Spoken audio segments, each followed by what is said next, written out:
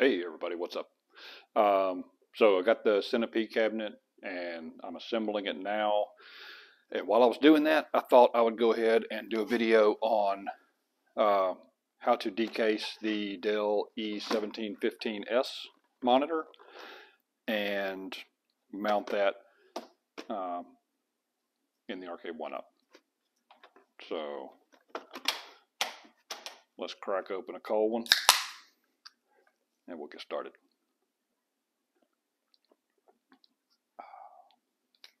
All right, so first thing we got to do, get these screws out.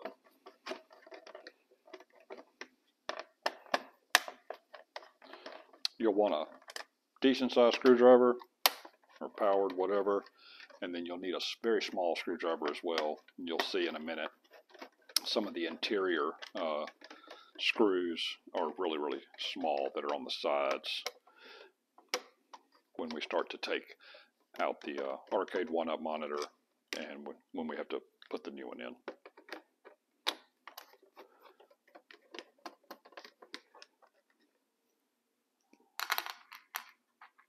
Alright, get rid of that. Okay, so that's all you have to do for that, to take those 6 screws off, and then you just have to pop this off. It's just got little plastic tabs around the edge. I use a knife. I don't recommend using a knife. You probably want to use some, plastic. But I don't really care about maintaining this case, and I think I can control it enough that I'm not gonna, get the monitor itself.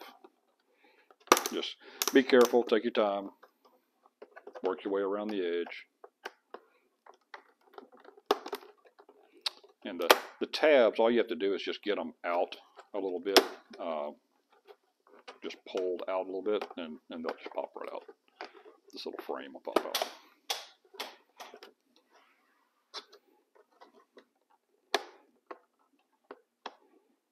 That one's a little snug. There we go. Next one.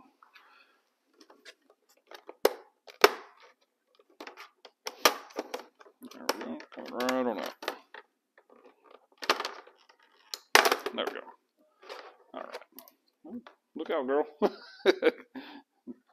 This is my dog Buttercup. She is coming to help me. I don't know if you can see her there. She's trying to stick her head up on the counter. Alright. So now the monitor will come right on out. Look out, girl. Look out. Down, down. Alright. So now we're just going to pop this out. Well, most of the stuff inside this monitor is just kind of taped in place. There's no real screws inside here that I remember. This whole board is just got some tape around it. Just be careful when you're taking the tape off. Don't, especially on this cable right here. Other than that, you're fine. And then you've got this little cable here that's for the backlight. So take that off. Be careful again with this one. Not that you care about the cable, because you're going to take the cable off. You don't want to damage the connector. You don't really care about the cable. Unless for some reason you wanted to put that monitor back in this one and kind of reassemble it, in which case you'll just need some more tape or whatever. I'm not going to bother with that because I just don't really care about the old monitor.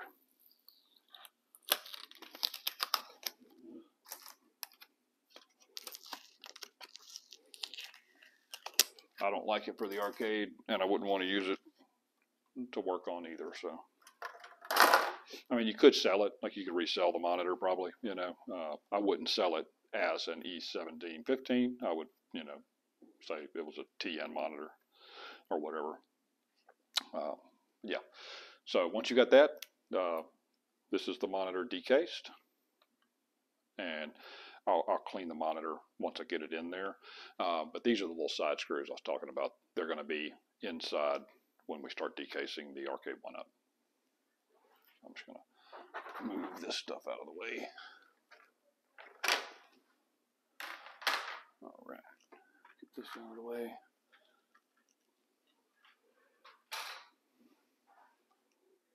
Beer out of the way. All right, make sure I'm still recording here. Yep, all right, looks good. Okay, so to get to the Arcade1up monitor, you can't get to it from the back. You do have to take the plexi off, so you take all the screws off of the plexi. I take these off anyway. I don't take them off, but I always loosen them to take this protective film off. If you just loosen the screws up, like a quarter a turn or half turn, then you can get it off without having a mess. They'll just pull right out. The film will pull out, and then you just snug them back down.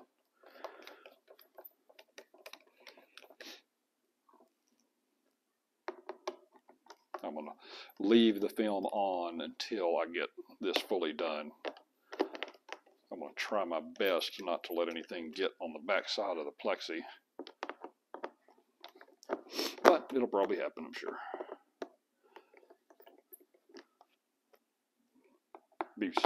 If you clean the back of the plexi, be super careful. This plexi is, I swear, it's made of butter.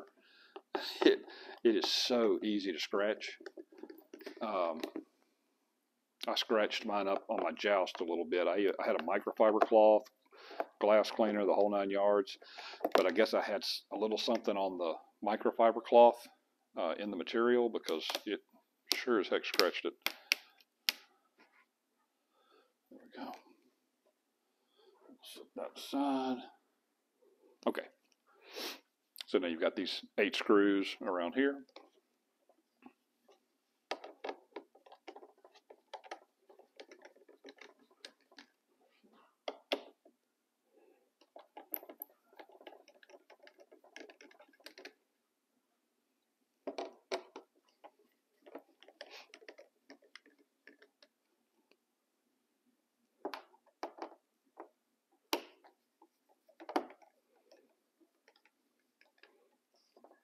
Oh, and I want to say thank you again to 19K Fox for doing the research and finding this monitor.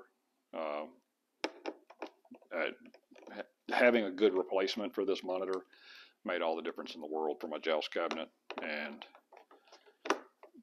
if it does the same for the Centipede, which I assume it will, then totally amazing. Love it.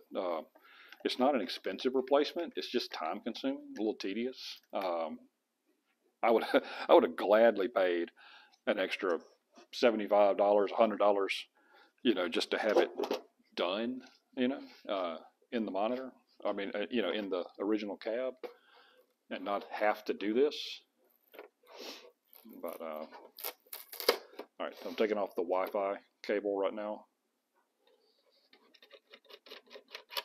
You could probably get by without having to take this all the way apart, but I want to be able to show it to you.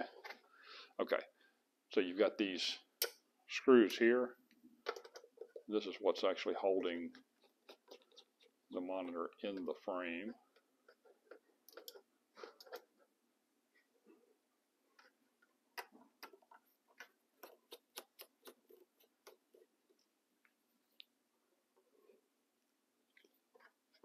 And be careful when you take the monitor out, because the cables are connected, obviously.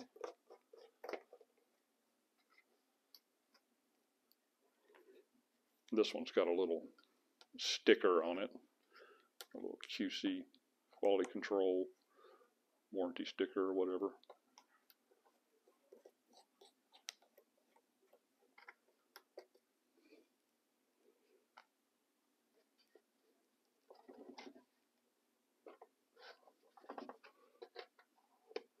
There we go. Got it moving a little bit. There we go. Okay, so as you're taking it off, that's kind of what it starts to look like. So I'm just going to lay it down. There we go.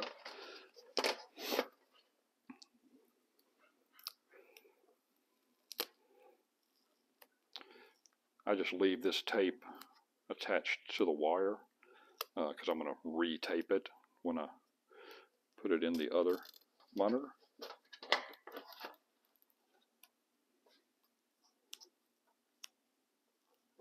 This is some strong tape, by the way. There we go. All right, so that's the backlight.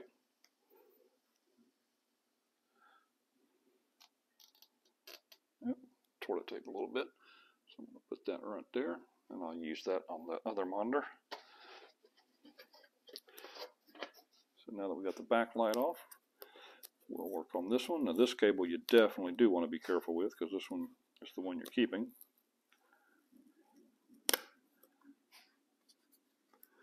And you've got a little bit of that tough tape in here as well.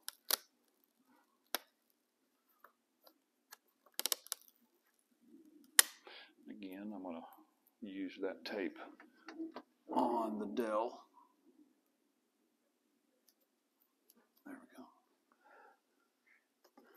And you've got a couple of little metal tabs here. You just squeeze those metal tabs in and pull that off. That's it for that. So we can take the old monitor and get rid of it.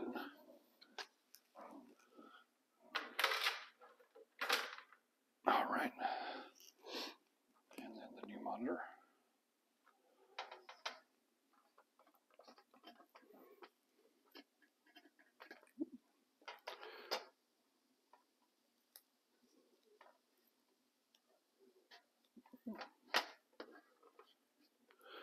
All right.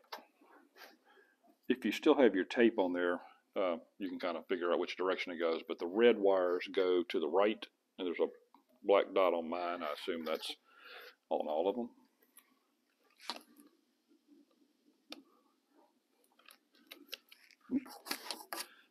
A little bit fiddly. There we go. But it shouldn't take much force to get that on there. So don't hulk it.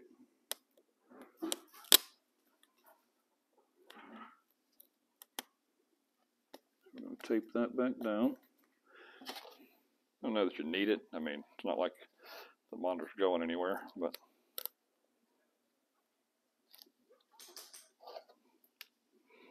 makes sense for shipping. All right. And then we save this little piece of tape down here. Just plug our backlight in.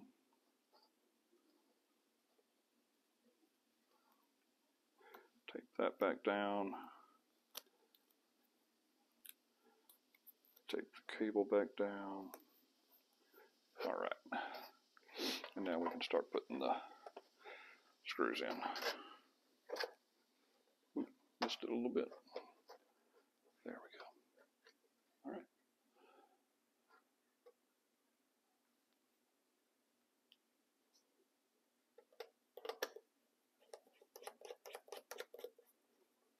There we go.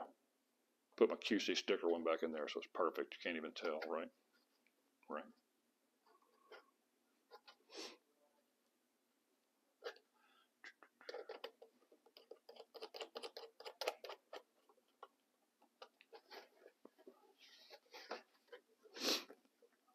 And I know, in the comments, there's been a lot of people talk about the monitor that comes with it.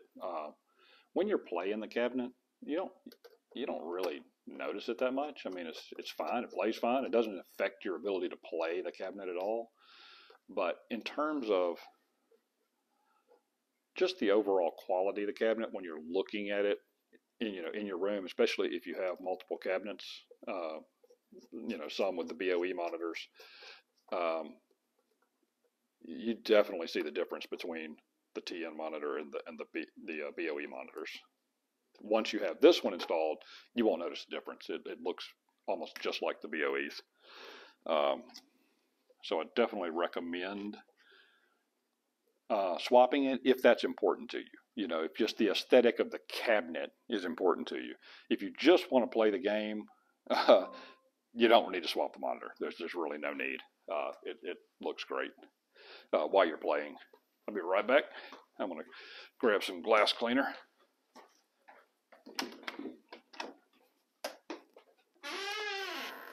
Let's see.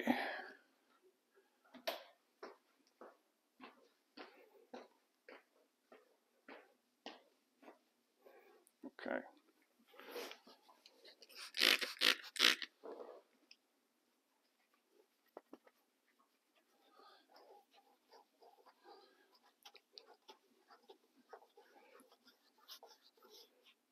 I'm only cleaning it because I saw some actual dots on it, some spots.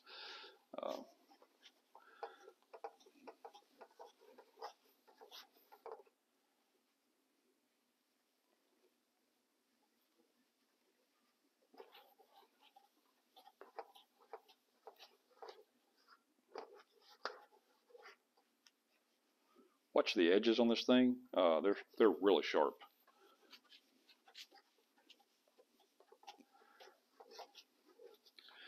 You know, if you got, especially if you got kids helping you with the project or whatnot, these things are like, they'll definitely cut you. All right, so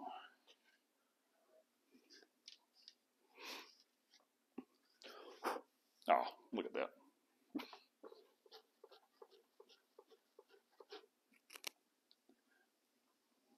All right.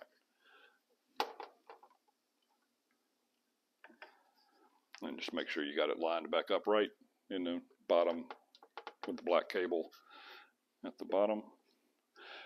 I think it's hard. Yeah, that's right. They got it notched anyway. Right up here, there's a notch, so can't really mess it up.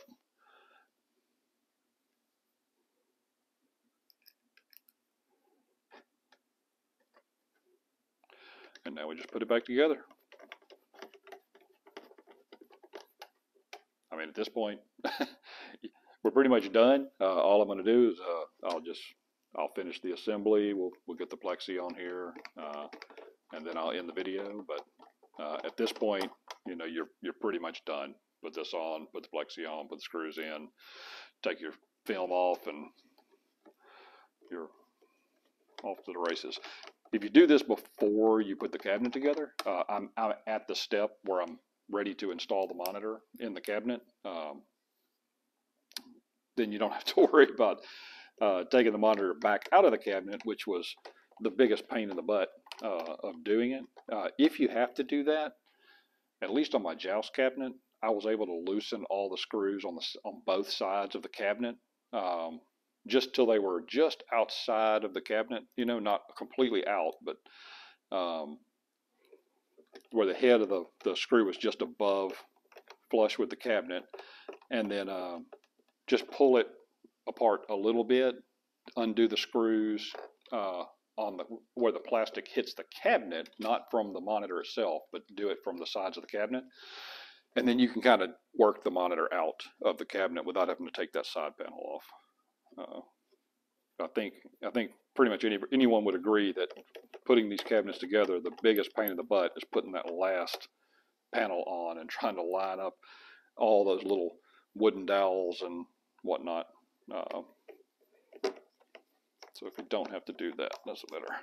But yeah, if you're gonna do it, just go ahead and order the monitor and have it, and then you can just do it, you know, before you install it.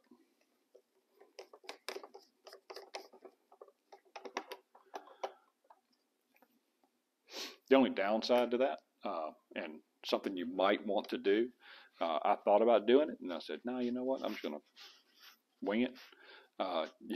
You might want to hook it up to power, like hook the old original monitor up to power, plug your control panel in, just to make sure that everything works before you put your monitor in.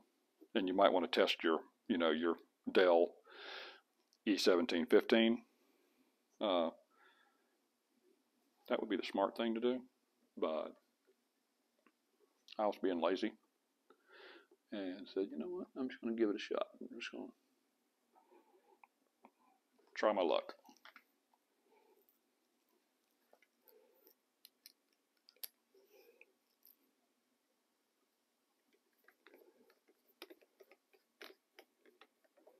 So I'll either be posting a video later showing off Centipede with the new monitor and everything, or I'll be crying in the corner and putting all this back together again, trying to figure out if it's the Arcade1up board that's broken or the monitor.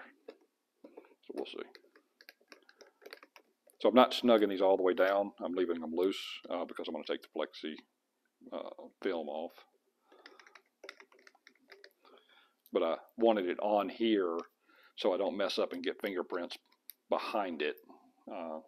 So this way the screws will kind of hold it down while I take the film off.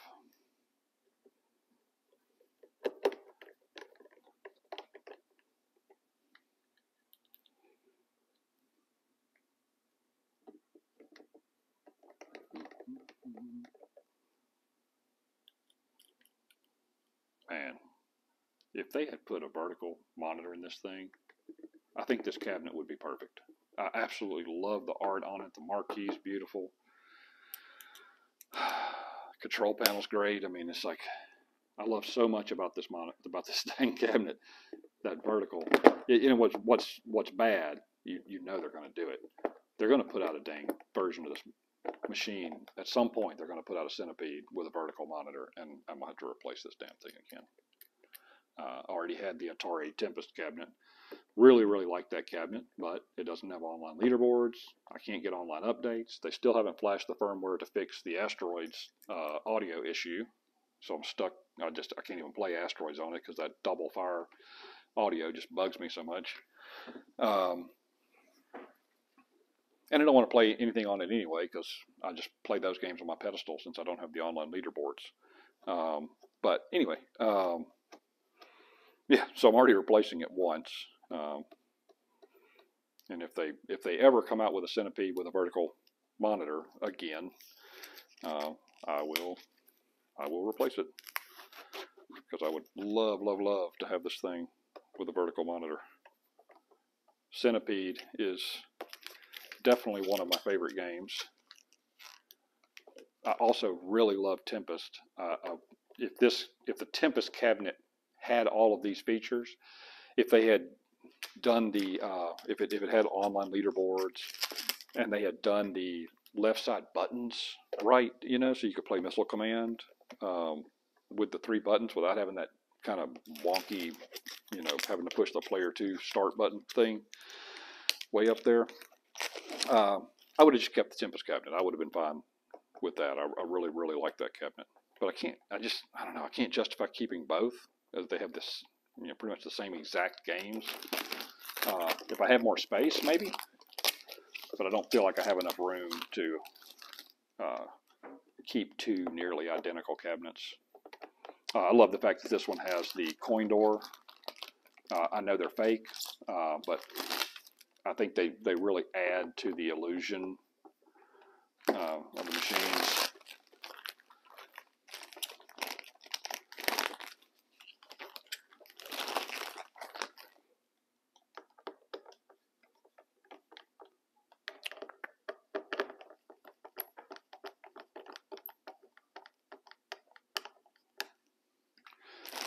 Be careful with these screws. Don't bear down on them because you can break the plexi pretty easy. So I tend to kind of use just my fingers when I'm tightening up. All right, that's it. And now it's nice and clean. You don't have any, you know, that plastic residue that you have to try to peel out. So that's it for that. We'll put the monitor cable in, and that's it. And now I'll go assemble the rest of the cabinet, and I'll do a review in just a few. All right, guys. See you later. I hope that helps someone.